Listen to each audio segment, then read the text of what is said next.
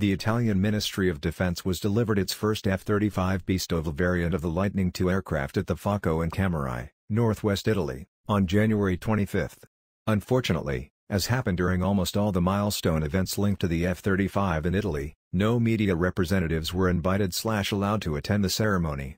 The Cameri Foco is also programmed to produce 29 F-35s for the Royal Netherlands Air Force and retains the capacity to deliver to other European partners in the future. The Foco is operated by Leonardo in conjunction with Lockheed Martin, with a current workforce of more than 800 skilled personnel engaged in full assembly of the conventional takeoff/landing F-35A and F-35B STOVL aircraft variants and F-35A wing production. Don't forget, if you enjoyed this video, please make sure to give it a like and to share it with your friends.